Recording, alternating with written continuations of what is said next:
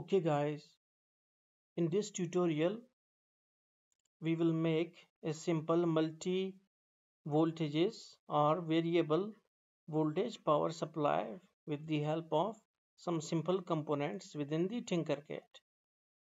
As we know that tinkercad is not offering any sort of variable voltage power supply. So in order to adjust the voltages you need to make some simple arrangement. So for it, first you need to take the battery.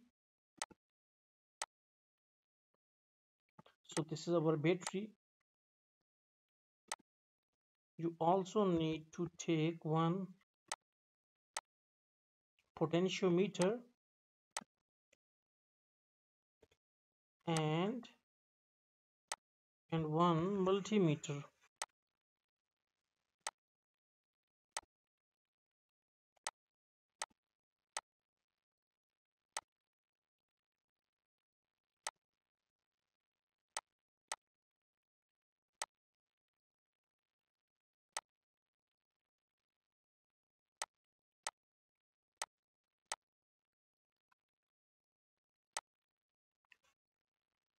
Okay, now we have connected this positive wire with this, the negative of the battery, the negative terminal of the battery with the negative terminal of the meter, and the middle or wiper pin with the positive terminal of the meter. You must have to left this terminal 1 as it is. So now we will start, or before going to start your simulation you need to change it to 2500, and you also need to set it to mega ohm, 2500 mega ohm. So now we will start our simulation, and you can see that now when we are going to move the knob, our voltages are increasing, although not so much linearly, but they are increasing in some periodic fashion. So and here you can see that we got our 9 volts here. Okay, yeah, if we change a bit, like 250 mega ohm, then we will see that what will happen.